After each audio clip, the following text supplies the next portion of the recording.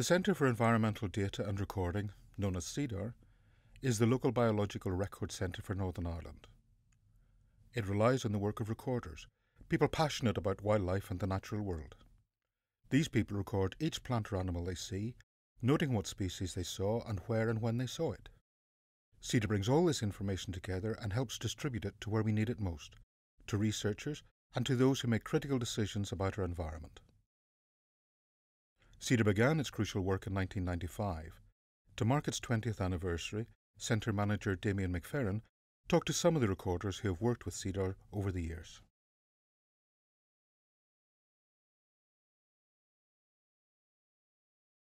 I first started by collecting things out of the pond and collecting butterflies when I was probably about 9 or 10 years old.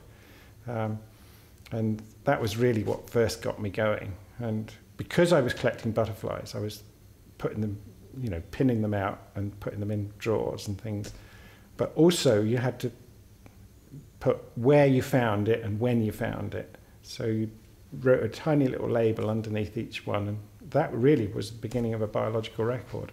And at that time I didn't know that people collected biological records. I knew they collected butterflies, so that made sense to me. I think the key is that when you're out, there's so much new stuff to learn that you want to get out and find more things, and you find something you've never seen before, and the naturalist in you says, what is this? I have to learn what this is. I have to find people who might also know what this is, who can help me to record, and it just develops that experience a lot more. Well, I'm very interested in the natural world. I love the natural world, the wonder of the natural world.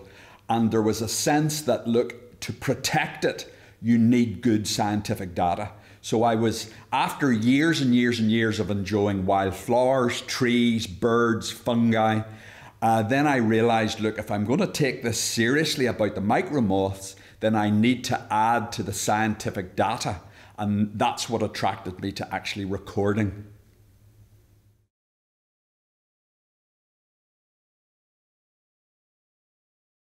It's looking for things and surprises.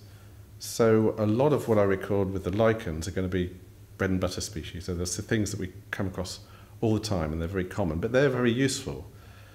But also there's every now and then there's something really quite exciting and unexpected. So there's that aspect of it. And there's also a numbers aspect. It's a case of how many can I get at a particular site. And then over time it's a case of how many can I get all together in terms of total numbers of records.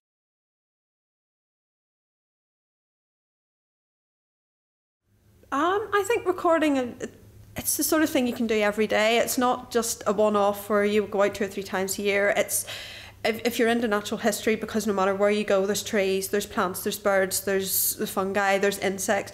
You're never going to find an opportunity where you can't record something. So carrying a notebook in the car, whatever you see, you will be writing stuff down.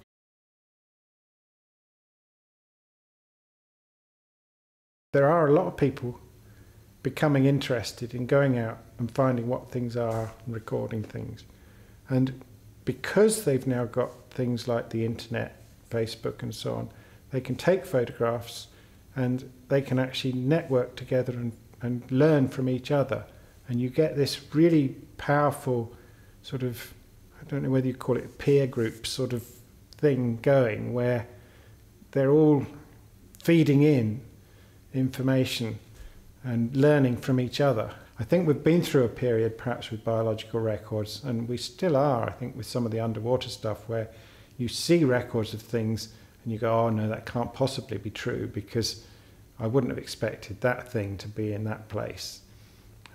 And so having the photography is really bringing on a whole new dimension to that, because you've suddenly got the evidence. It's the same as having your specimen back in the museum collection. You've got the evidence there that somebody else can go back and check and say, oh no, that really was that really rare thing that nobody else has seen. And actually then once you know it's in a particular place, other people can go back and perhaps find that there's a whole population of them, because none of these things ever is just one. It's always, there's a population there. And I think what we're often trying to find is, where is there a population of that rare thing?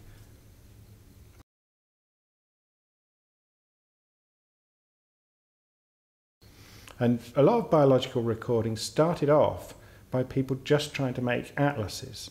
So they were really trying to go around the whole of the country and record which animals or which plants were in.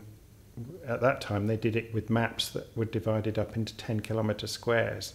So they were really just going around checking on a sort of regular grid across the country whether or not something was in that area or whether it wasn't in that area.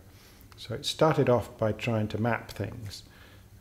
But I think now we've evolved on a lot further, and we try and record things at points rather than just saying it's in a particular square, because then you get some information on whether it's in a particular type of habitat, or one field might be different soil to the next field. So if you've got point records, they actually make a lot more sense, and getting all those records together then starts to make some sorts of patterns on your landscape. I think then your biological records are very important, because we are seeing a world that's changing, and in my lifetime has changed really quite drastically. And so we do need to have some sort of historical set of records that show you what those changes are.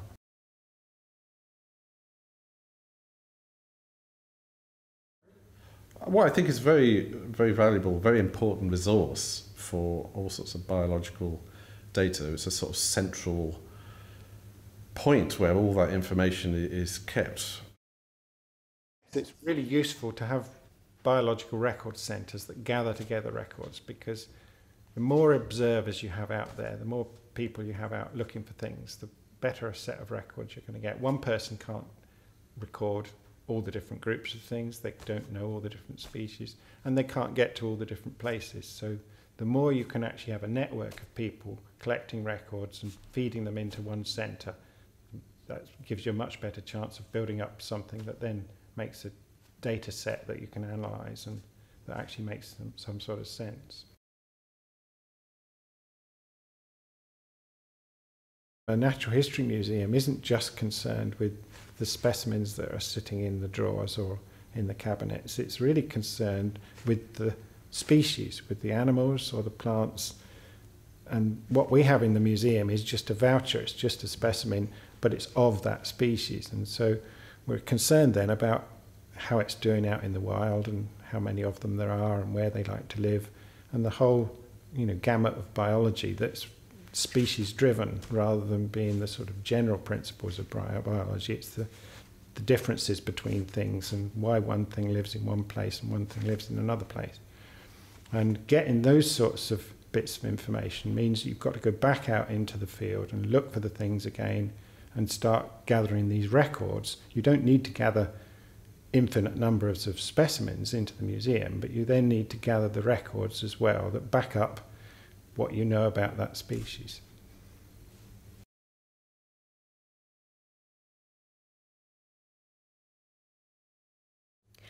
One of the biggest things that for me personally is that I've got to meet so many people that I would never have known of before. I mean, personally, if I went out into the garden and lifted a rock and found a little insect of some description, and I thought, I've never seen that before, I can't find it in a book.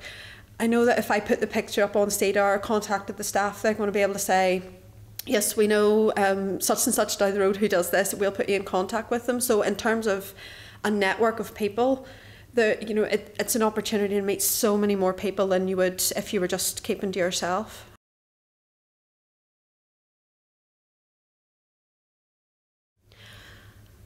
I think one piece of advice I give is don't be afraid. I think a lot of people maybe have the idea that natural history recording, it's very scientific. You need to have microscopes, you need to be in a lab, you need to have vast libraries of books for these things, and that's not necessarily the case. You can start recording something as simple as I've seen the birds or the animals in your back garden. You can join a group. Contact CEDaR, there's lots of groups, the butterfly guys ourselves, there's groups on mollusks and beetles and spiders, and so you can pick a little group that you might be interested in and start from scratch. Don't be afraid to actually go out and learn about these things. I would say choose a group that not many other people work on.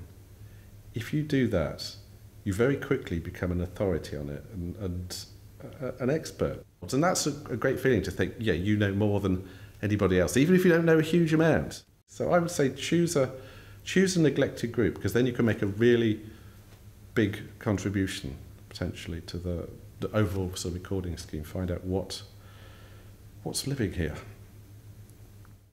I think nowadays probably one of the best places for them to start would be with some of the groups there are on Facebook, because what we're finding now is that there are lots of people with quite specific interest in butterflies or moths or something, or plants perhaps, where they're posting pictures up, and that's actually, there's a network already built there that you can get into and start to learn your identification skills.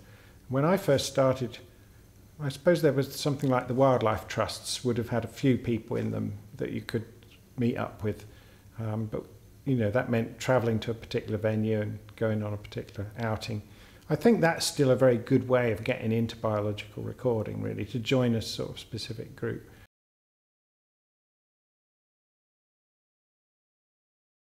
Love what you're doing, develop your interest, see the wonder, enjoy the wonder, get out there and record.